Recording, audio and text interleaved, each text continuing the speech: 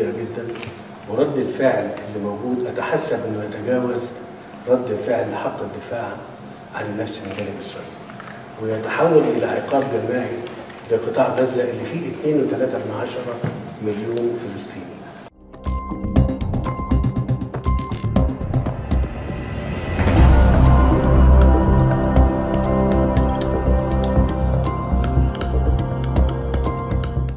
Determined to stand with and for innocent civilians who suffer primarily as a consequence of what Hamas has done on all sides.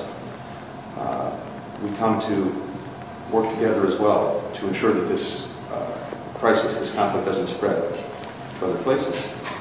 And we come to think together about a way forward for everyone in the region.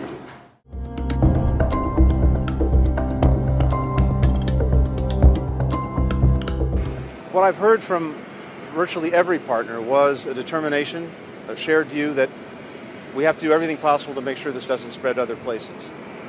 A shared view to safeguard innocent lives. A shared view to get assistance to Palestinians in Gaza who need it, and we're working very much on that.